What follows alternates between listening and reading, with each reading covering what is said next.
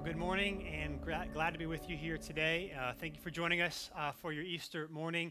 When I ask as I begin, if I give you enough time, I'm sure we could all think of examples in our lives. But there are times in our lives where we feel empty, right? Where things aren't going our way, or we're not sure if things are going to get better. As a sports fan, if you're a sports fan, you know that happens all the time. And you guys that know me know I'm a big Duke fan. And so sometimes, for example, when Duke is losing to Carolina, and this is the last weekend of college basketball, so I won't be able to reference it for a while, so I'm going to go in this last weekend here. When Duke loses to Carolina, I start to feel empty. Like, oh, my friends are going to start texting me, calls, all this thing's going to happen.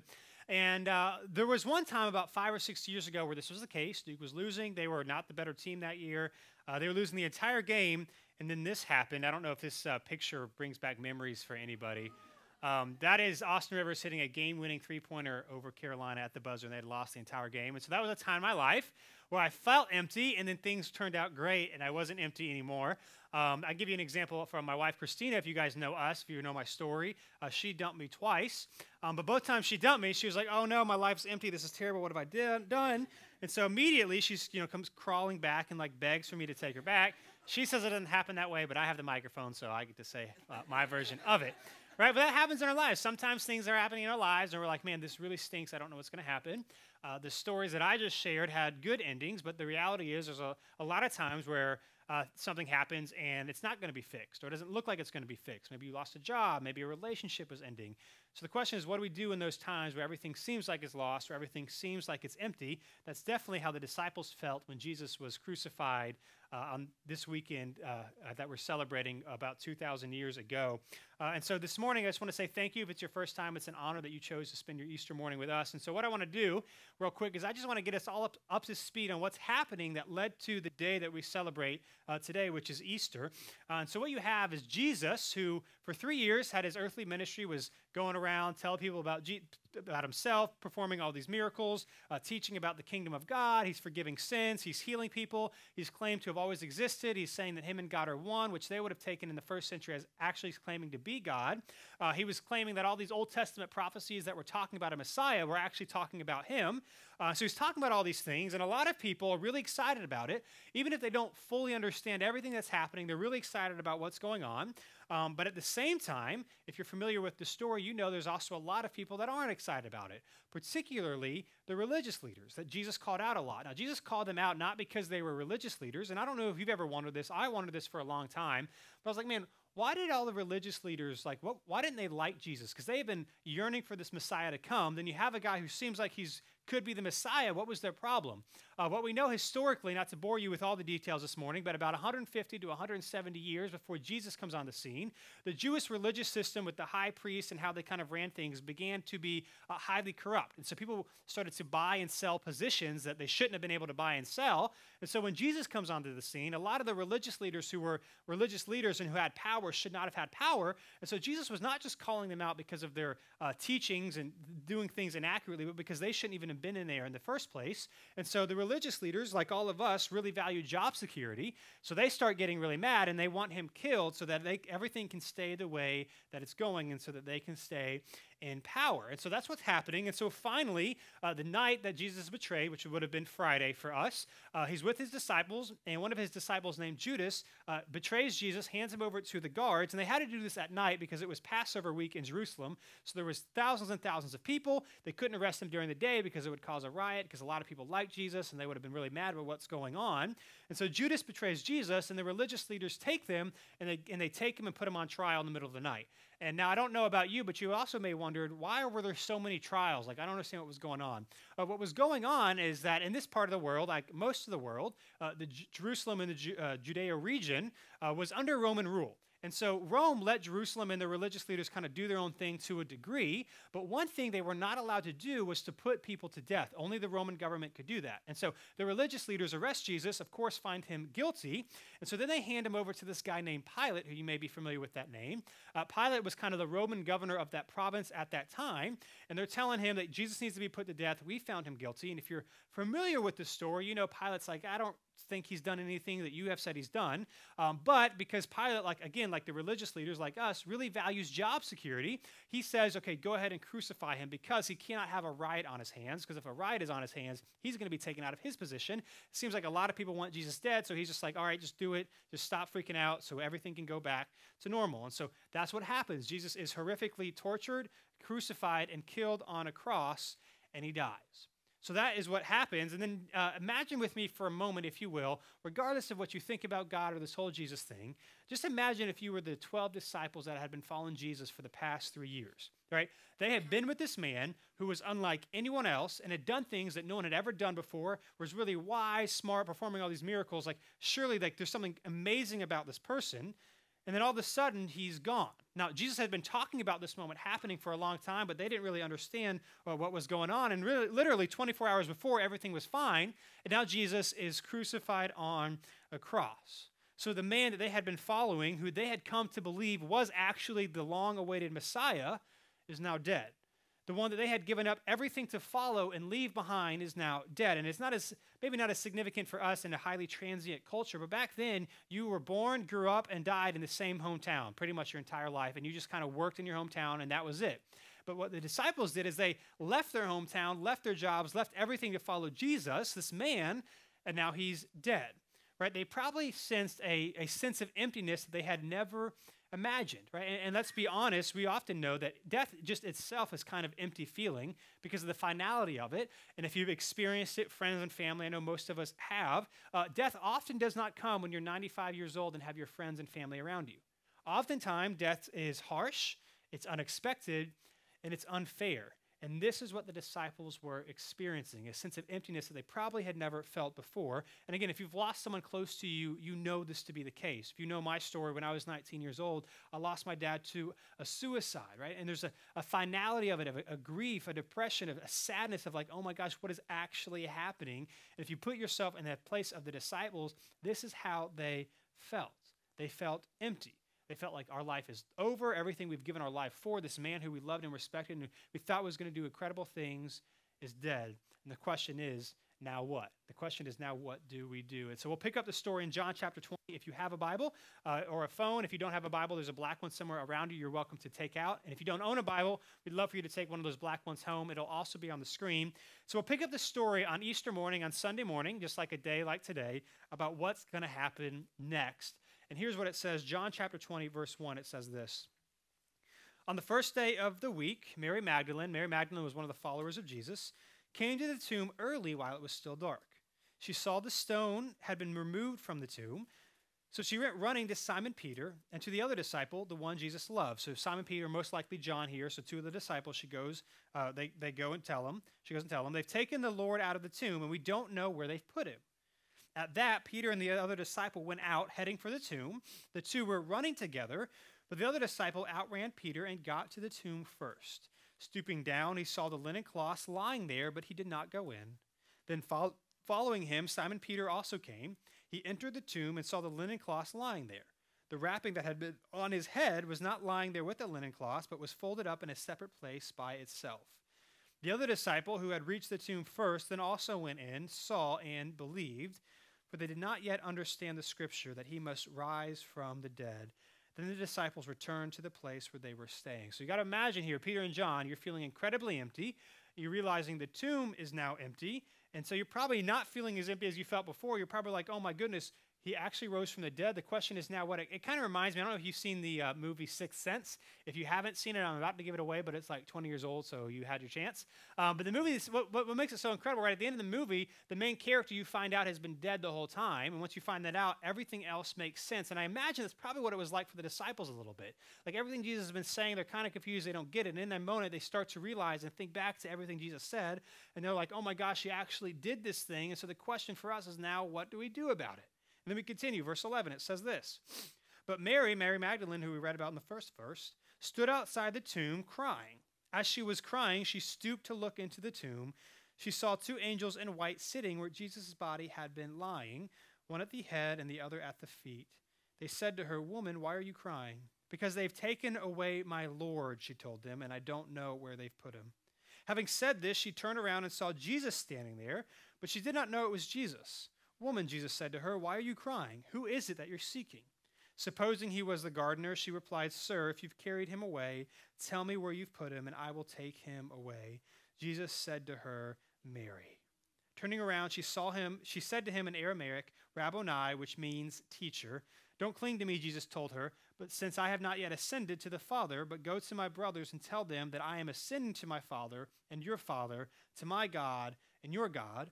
Mary Magdalene went and announced to the disciples, "I have seen the Lord," and she told them what he had said to her. So then you have Mary, again, following Jesus, had him into her home multiple times probably, and she sees Jesus is now dead, realizes that he's not in the tomb, and so she goes from feeling very empty to realizing the tomb is not empty, and the question for her, again, is, now what do we do about this, right? Probably this shock and this awe of like, oh my gosh, what does this mean for me? And then verse 19, the story continues. When it was evening of that first day, so it would have been Sunday night, later that day of the week, the disciples were gathered together with the doors locked because they feared the Jews. So the Jewish leaders killed Jesus, and so they probably feared we're next, or thought they're next, so they're hiding away, locked and scared. Then it says this, Jesus came and stood among them and said to them, "Peace be with you." Having said this, he showed them his hands and his side. So the disciples rejoiced when they saw the Lord. Jesus said to them again, Peace to you, as the Father has sent me, I also send you." After saying this, he breathed on them and said, "Receive the Holy Spirit. If you forgive the sins of any, they are forgiven them. And if you retain the sins of any, they are retained." So then you have a bunch of Jesus' 12 disciples in this room, right? Imagine what they're thinking. They're hot, they're scared. They're probably really sad about Jesus. So now they're literally scared for their life, feeling desperately empty. They realize the tomb is now empty because Jesus has shown up to them. They're probably really excited, nervous excitement, wondering what's going to happen next. And that's the question. Oh my gosh, Jesus actually came back from the dead. What do we do now? What happens next? And then finally, verse 24, the story continues. It says this, but Thomas, so Thomas was one of the disciples as well, Thomas, called the twin, one of the 12, was not with them when Jesus came. So the other disciples were telling him, "We have seen the Lord." But he said to them, "If I don't see the mark of the nails in his hands, put my finger in the mark of the nails, and put my hand into his side, I will never believe." A week later, his disciples were indoors again, and Thomas was with them. Even though the doors were locked, Jesus came and stood among them and said, "Peace be with you." Then he said to Thomas, "Put your finger here and look at my hands. Reach out your hand and put it into my side. Don't be faithless, but believe." Thomas responded to him, "My Lord and my God." And Jesus said, "Because you have seen me, you have believed. Blessed are those who have not seen and yet believe." And I think here Thomas gets a bad rap. Sometimes he's called Doubting Thomas because what happens? He doesn't believe Jesus is actually risen from the dead. But if you read the story, the reason why the disciples are telling Thomas that he rose from the dead is because the disciples had actually seen Jesus. And I think if we're honest, we probably all would be like Thomas. Like, even though someone said they're going to rise from the dead, you really don't think that's actually going to happen. And so Thomas doesn't believe either until he actually sees Jesus. And then he's like, oh my goodness, the tomb is empty. My emptiness feeling, it's kind of going away because I can't believe this is happening. So the question for me is now, what do I do? What do I do about it now? What? And what we do find is the disciples then give their lives quite literally, are beaten, starved, and even killed, telling people that Jesus actually rose from the dead. Actually seeing the tomb was empty radically changed their life. And the reality is everything hinges on whether or not Jesus actually rose from the dead. Like this isn't a feel-good story. This isn't like, I hope God is great and I hope Jesus is awesome. Like this, it all hinges on whether or not Jesus actually did what he said he was going to do. And so the question for us this morning is that true? Like, did Jesus actually rise from the dead? Because if he did, that has profound implications in our lives. And if he didn't, then what does it really matter? So here's what I want to do is I want to give us the three main theories of what happened to Jesus, what happened to Jesus' body. And then at the end, I just want to propose us to submit to you, if Jesus actually rose from the dead, what implications does it have in our life? Should we respond like the disciples did with wonder and amazement? Or should we say, this didn't actually happen, so it doesn't really matter at all? And so here are the main three theories that people kind of present as to what happened to Jesus, what happened to his body. And here's the first one, that someone stole the body. Well, the first theory a lot of people talk about is somebody stole Jesus' body. Now, for someone to steal Jesus' body, they actually would have had to have both the means and the motive to do it. And I think it's really fascinating. We read John chapter 20 here. And what does Mary do? Mary in this story thinks that someone has stole the body. So it's really fascinating. The disciples knew this was kind of like the leading theory in the first century, and yet they still included that in this gospel. My guess is probably because they were just explaining what actually happened. So it's fascinating knowing that this is one of the leading theories to discredit what happened to Jesus. They still include it into the story. And so let's look at this for a second. Who would have had both the means and the motives to steal the body? The first people we can look at is the Romans. The Romans obviously can do whatever they want. They're in charge. They're the ones that killed Jesus. But the problem here is that Pilate ordered a garrison of soldiers to guard the tomb because they had heard whispers that this guy might come back from the grave, and so they wanted to guard the tomb to make sure this wouldn't happen. And so a garrison of soldiers would have been a unit of 16 soldiers. 4 would have been a guard at one time, and then there would have been like 12 in a semicircle just kind of sitting around, and they would rotate. The problem with the Romans stealing the body is that if someone broke the seal of this tomb, Pilate ordered for them to have been killed. And so it wouldn't have been like a joke. Like, what if the soldiers stole them as a joke? Well, they would be joking with their own lives, so that's probably unlikely to happen. And so the next question is, well, maybe they were bribed. Maybe someone bribed them to steal the body. And so here we have to look at who would have stole the body, who might have bribed them. The first place we can look is the Jewish leaders who actually had Jesus killed. Why would they want to steal the body? Well, they probably would want to steal the body so that these Christians, these people that were following Jesus, could go say, hey, look, the body's missing. He actually rose from the dead. Then the religious leaders could say, actually, he's not. The body's right here. And it would have kind of quashed anything that was happening if they actually present the body. And what we know historically, taking away the God and the Bible and all these sort of things, what we know historically is no one knows what happened to Jesus' body. Right? No one knows what happens with Jesus' body. And we do know the religious leaders never stole the body because they never presented the body to kind of stop this movement. And so we know the religious leaders didn't steal the body. The next suspect we can look at is maybe the disciples. Maybe the disciples wanted to steal the body so that they could say, look, the tomb is empty, and now Jesus actually rose from the dead. This is true. And so here's the problem with that, though. If they would have stolen the body, of course, you have the problem of sneaking past the guards that they wouldn't have seen. And then you have this really fascinating detail that we read in chapter 20 here that says that the wrapping that was around Jesus' head was folded up and put like on where Jesus was lying. And I don't know about you, but when you rob something, typically you don't leave it nice and neat. Like, I don't know the last time you robbed a bank, but kind of like you're in and out as fast as you can. And so it's really interesting that not only did they would have had to have stole the body, but they would have to stop. Somehow none of the guards know what's going on. They would have unwrapped his face, and they would have folded it nice and neat and left it in the tomb. So it's a very significant detail. The other question we can look at is, in the history of the world, there have been a lot of religious hoaxes. There have been a lot of cults and all that sort of thing. But what's fascinating is those who typically lead these hoaxes or lead these cults have a lot to gain from it. Most likely, most often, they either gain money, power, or sex, or a combination of the three. And so let's look at what happened to the disciples and their testimony when claiming that Jesus rose from the dead. We know that their testimony gave them no power because their entire lives they were beaten, jailed, and chased from place to place. So they had no power at all in society.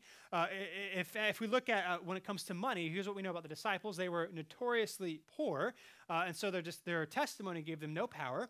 It gave them no money, and we know it did not gain them any sex because they taught what Jesus taught, that sex was reserved in a covenant relationship between a man and a woman.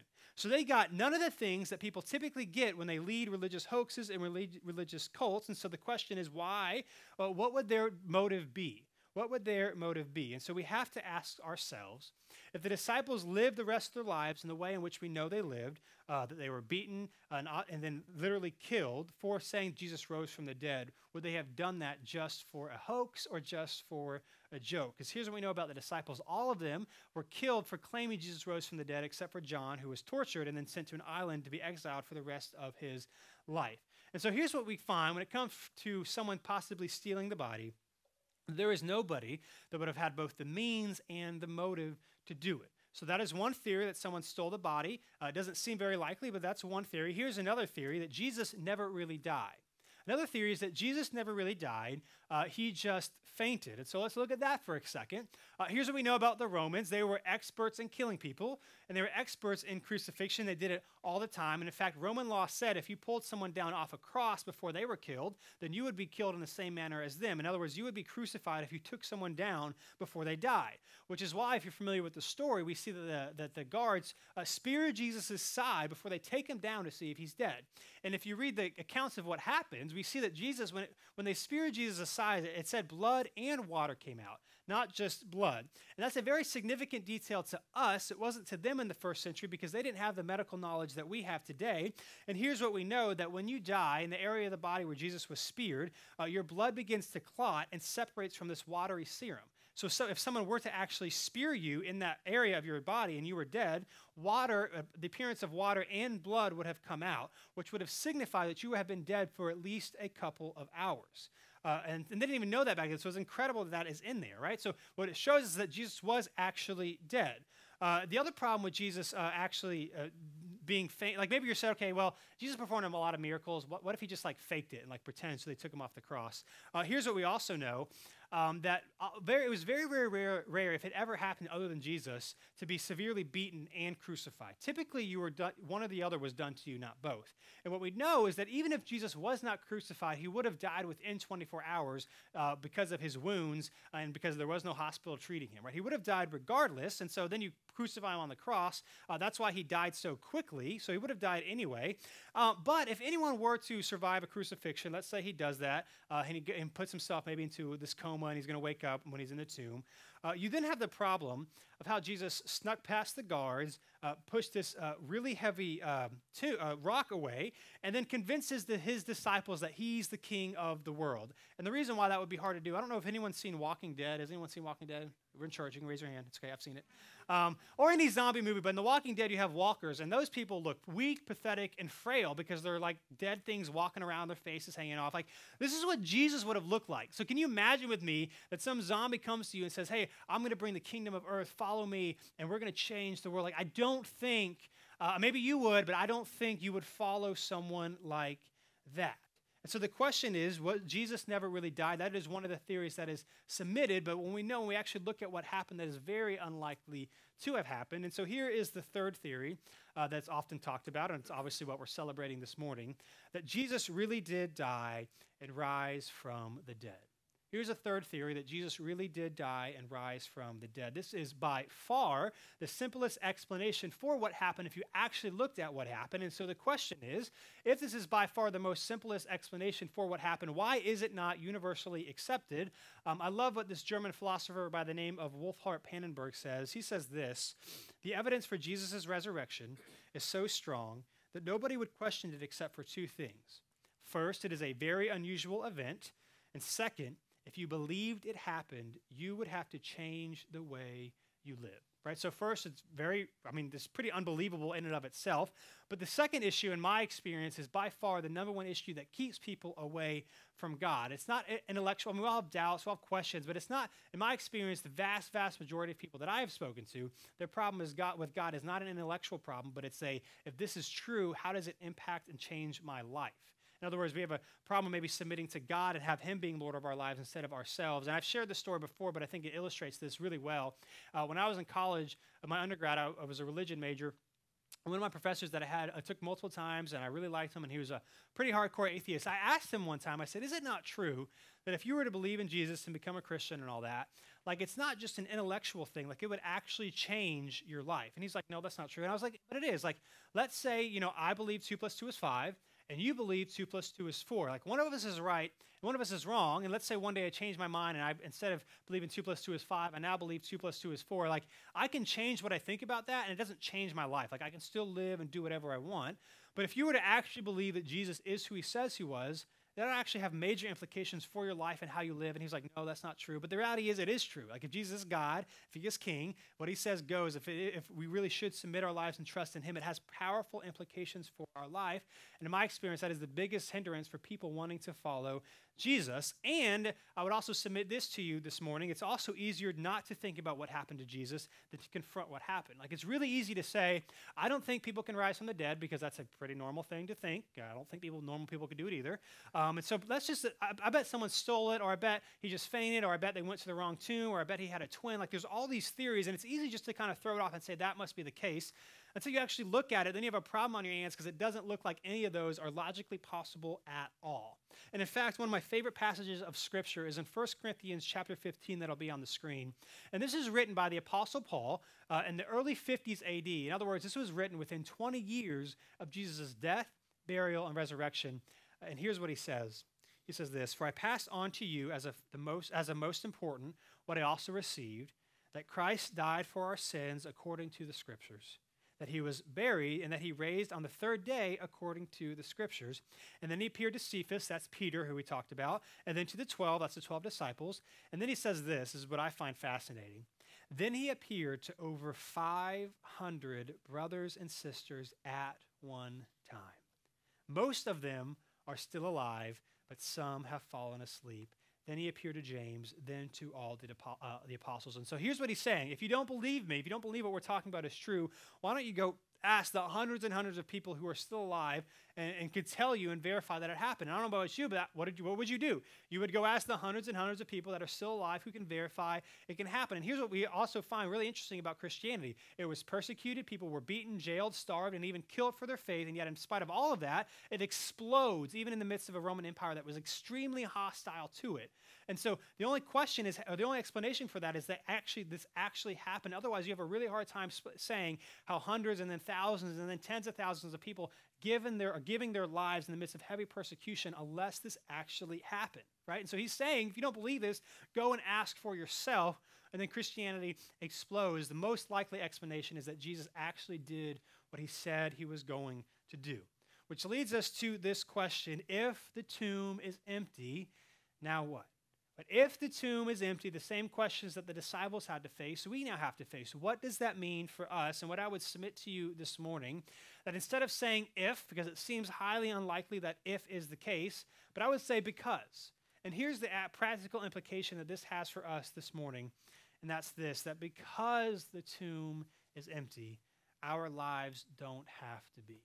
What this means for us is because the tomb is empty, our lives don't have to be. And let me just say this. Today is April 1st, and so it's also April Fool's Day. And so you've probably already seen on Facebook, maybe you've made this joke, or maybe you'll see it later today. A lot of people, you see the meme of like Jesus coming out of the grave and being like, April Fools, right? And it's funny, and we laugh. And here's what I just want to say to you this morning. Like, if this has actually happened, this is absolutely incredible. Like, this isn't some feel-good story. This isn't some, oh, ha-ha, like he came back to life. Isn't that funny? Like, this is incredible. If Jesus did what he said he was going to do, if he made it possible for us to have a relationship with the God of the universe so that we could one day enter into his kingdom and experience grace and forgiveness and hope that you cannot find anywhere else. Like, this is not just a joke. This is incredible. Right? And I'm not knocking that joke. I'm not saying you can't say that joke. I'm not saying you shouldn't. But here's what I am saying: that this should blow our minds. That God himself actually died, said he was going to do it, and then did it, and then comes back to life to give all of us hope and meaning and purpose. And so this is why the gospel is good news. Again, why is the gospel good news? Because there is bad news. Otherwise, the gospel would just be news. And here is the bad news: that God is perfect, loving, and holy, and just. We are not perfect. And so we've all fallen short of his standard. We've all disobeyed God. We've all shamed God. And here's what's interesting. Regardless about what you think about God, all of us have our own standard of morality. And all of us would say we've even fallen short of our own standard, right? And so if God exists and he's perfect, we've definitely fallen short of his. And so the bad news is that God has to do something with our sin. Otherwise, he would not be perfect and just. He has to do something with our sin. And the good news is that he loved you and I so much that he knew this was going to happen, that he sent Jesus to live the perfect life that we could not live, to die the death that we deserve, and to come back to life and to conquer death so that anyone who would put their faith and trust in Jesus can experience hope and grace and one day enter into God's kingdom where there are no more tears and death and lying and deceit. We will be able to live and work and play in perfect harmony that we are designed to in this earth, that it's not happening because of sin and death. This is absolutely incredible. This is the good news of Jesus. And one of my favorite ways I've heard the gospel explained, and so I say it often around here, that because of Jesus, here's the good news. The good news is that in Jesus, you have nothing to prove and no one to impress. Because of Jesus, you have nothing to prove and no one to impress, and here's why. Because God looks at you, if you submit your life and trust in Jesus, the same way he looks at Jesus, which is perfect, righteous, and holy. Jesus has proved it all, so you have nothing to prove to anyone. And even when it comes to impressing other people, like, would you rather impress people that are going to be around for 60, 70, 80 years, or the God of the universe where it actually matters? And if God is saying, I am impressed and I accept and I love you because of Jesus, that's incredible. You have nothing, you have no one to impress, and you also have nothing to prove because it has all been proven in Jesus. You have nothing to prove because Jesus did it all by coming and living the life that we deserved. And so the reality is, because of Jesus, in the midst of our doubts and questions and sins, we don't have to have everything figured out. That is why he came. And it reminds me of one of my favorite passages in Scripture. One of my other favorite passages in Scripture, and this is in 1 John chapter 2, and I'm just going to read two verses. In 1 John chapter 1, this is written by John, one of Jesus' closest disciples, and he's talking about this idea that everyone sins, like we all fall short. This is why Jesus came. And the goal is, as we follow Jesus, that we submit to him and we trust in him, and out of thankfulness we live our lives in honor and respect of him. But even in the midst of that, we're still human, so we're still going to fall short. And here's what he says. He says this: "My little children, I am writing these things to you so that you may not sin. So that's the goal, not to sin. But here's the reality. In this life, we all still fall short. But if anyone does sin, we have an advocate with the Father, Jesus Christ, the righteous one. He himself is the atoning sacrifice for our sins, but not only for ours, but also for the whole world. Here's why I find this so fascinating, that what's happening as we stumble, as we fall, as we blow it, as we make mistakes, Jesus is at the right hand of God saying, that is my son, that is my daughter. I am fighting actively on their behalf. That is why I came. So in the midst of our doubts, in the midst of our questions, in the midst of not knowing, having all the answers, we can still come to Jesus because that is why he came. And so the question that we all have to confront this morning is if the death and resurrection of Jesus, if that is true, what is your response? Either Jesus is who he says he is to you or he is not, and to not respond is a response. That is a rejection of Jesus, right? We can say, yes, he is Lord. We could say, no, he's not. Or we could say, yeah, I'm not sure. And here's the reality. Here's what's so great about Jesus. Even if you're not sure, even if you have questions, even if you've blown it, even if you're not perfect, that is why Jesus came. That in the midst of your questions and doubts, you can still be accepted and loved by the Father.